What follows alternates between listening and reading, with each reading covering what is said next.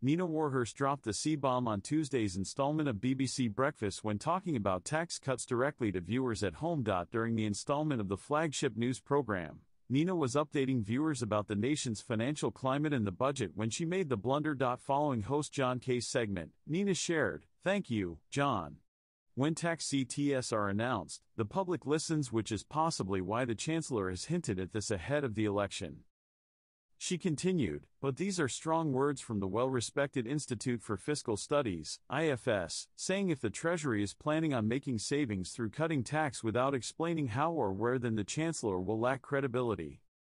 Yes, taxes are high, but so is the national debt, and today the IFS says the government is barely on course to make debts fall."